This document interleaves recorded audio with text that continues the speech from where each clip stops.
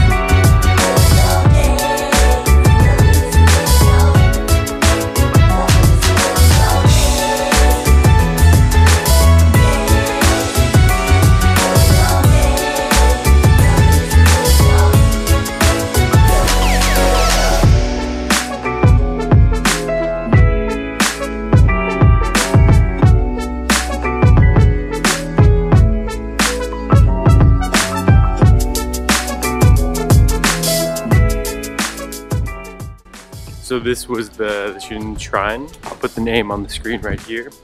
But this shrine here was, it's been here since the old capital. I think in Kyoto was actually the third or second capital. Tokyo is actually the current capital, but this place was made the capital in 798, I want to say. I'll put the date on the screen again. I always get it mixed up, but you can buy, I think you can still buy like one of the arches, and people put them there depending how much money they have.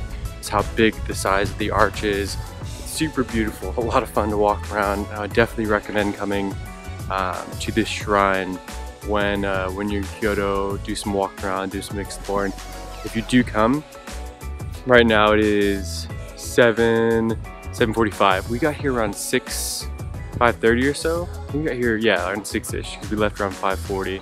So you definitely want to come as early as possible. We got here at like 6, and there was still a lot of people. And my brother actually went here yesterday, and there was like just lines and lines of people.